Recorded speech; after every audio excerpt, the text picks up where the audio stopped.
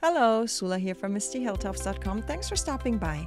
In this episode, I'm working on a double-page spread for my 6x6 mini album about a hiking trip in the Swiss Alps, and I titled this page Wander. I'm using a digital scrapbooking kit by Kristin Cronin-Barrow and lots of stamps and dies.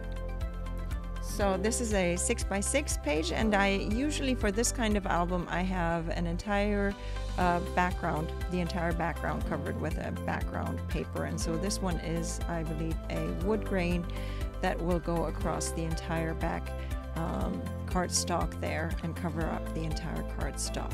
So it's the same wood grain, and actually this one, because the rest will be covered with a different kind of paper, so I only needed a part of it, and so I left the rest of it unprinted. This is a digital scrapbooking kit, and so I am just printing everything, and I can choose how much I print so that it's not cutting away from anything. I don't print the entire papers and then use them to cut things. I print what I am actually using on my pages, as I am using the Silhouette Studio software and design all my pages in that, and then it's easy for me to print them exactly in the size that they will go on the page. So whatever the Silhouette Studio, the sizes it gives, it actually transfers those sizes to my printer accurately, and so that makes the printing part very easy, because I just need to print out the size exactly the way that it happens to be on the printed paper, the paper that I print to cut apart.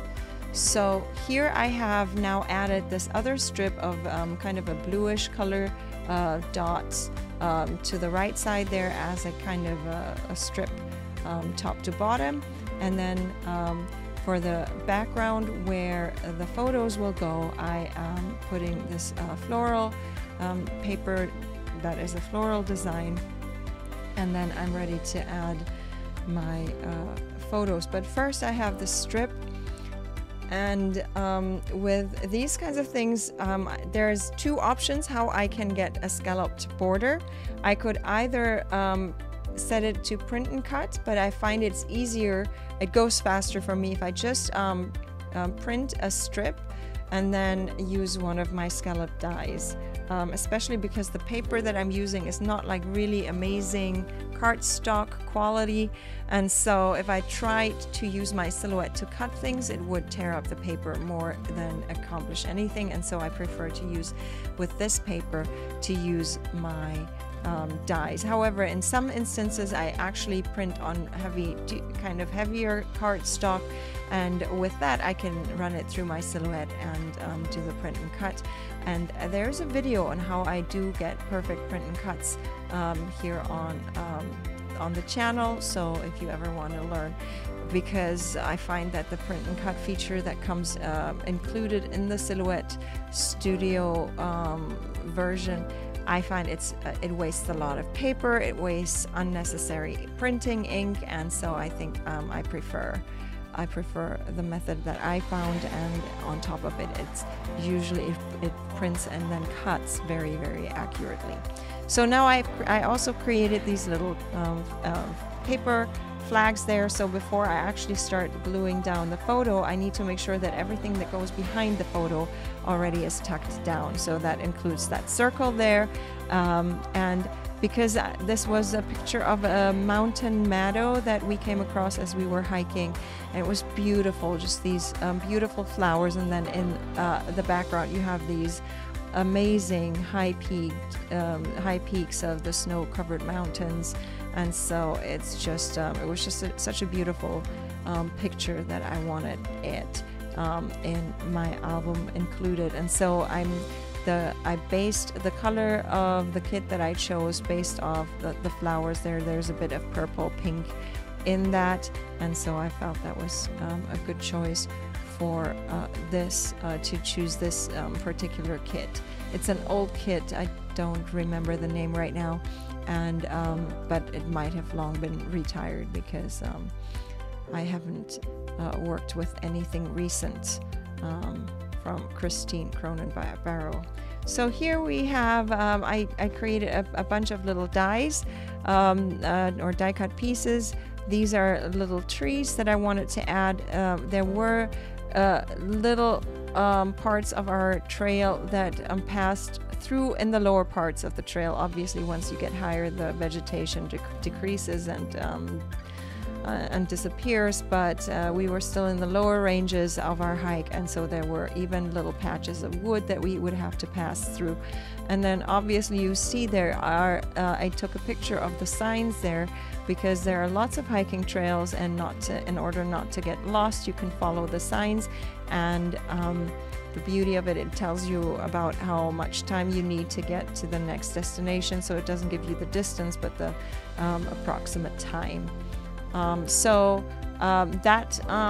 That sign pole there, I just stamped and then used my watercolor pencils to color them. Then I have this little camera that I stamped and fussy cut, and then I created these little flowers from my stash, my die cut stash. I die cut the flowers from white cardstock, and then I color them with watercolor, different shades and stuff. So that gives them nice coloring.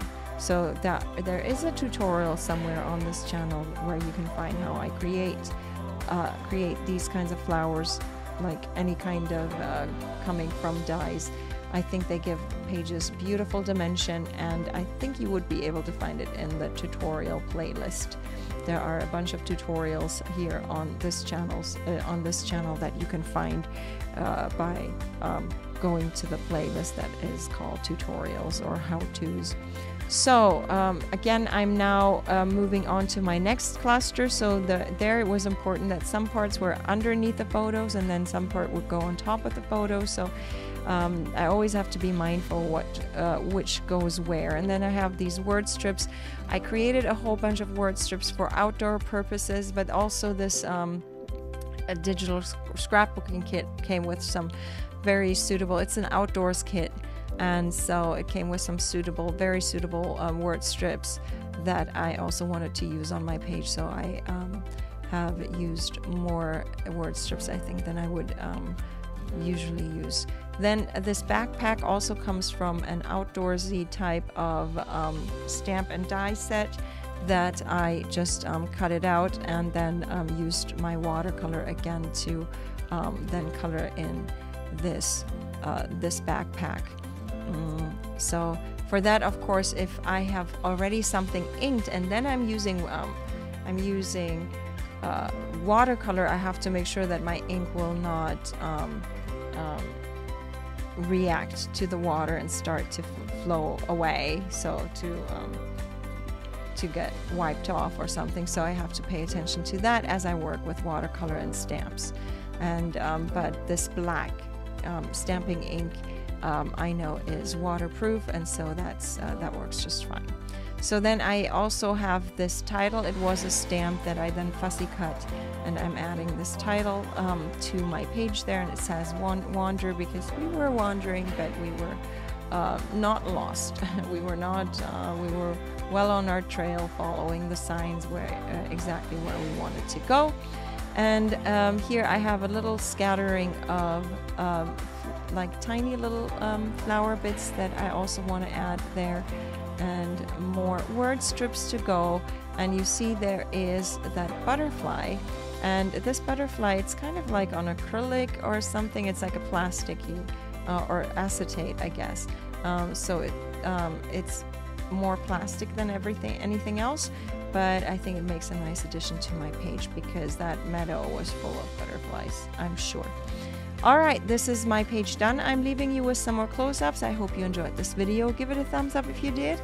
Consider subscribing, and I hope you have a great day. Thanks for watching. Bye.